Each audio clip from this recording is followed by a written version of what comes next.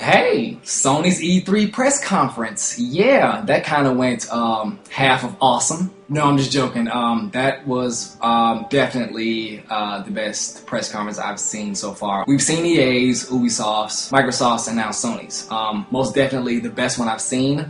Bullet points, PSP Vita. PSP Vita, formerly the NGP.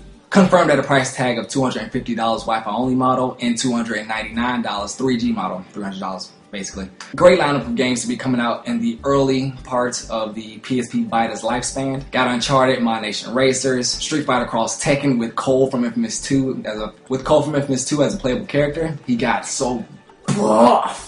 PSP will have its own online community feature called Near, apparently comparable to that of the 3DS. You guys know a party system, you'll be able to find people around you who also have PSP Vitas, and so forth. Also in the Sony conference, absolutely amazing Uncharted 3 trailer, some great gameplay. The game looks absolutely amazing, definitely in the running for the best PlayStation 3 game ever.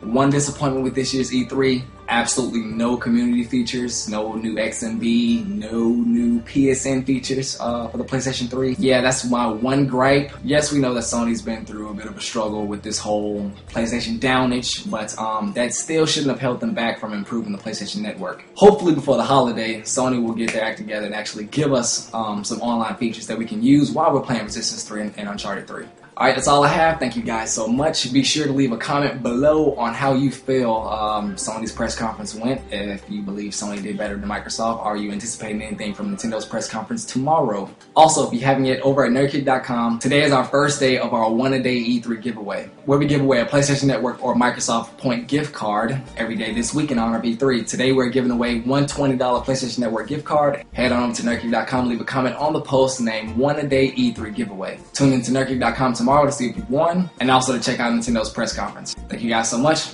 Can't wait to see you next time.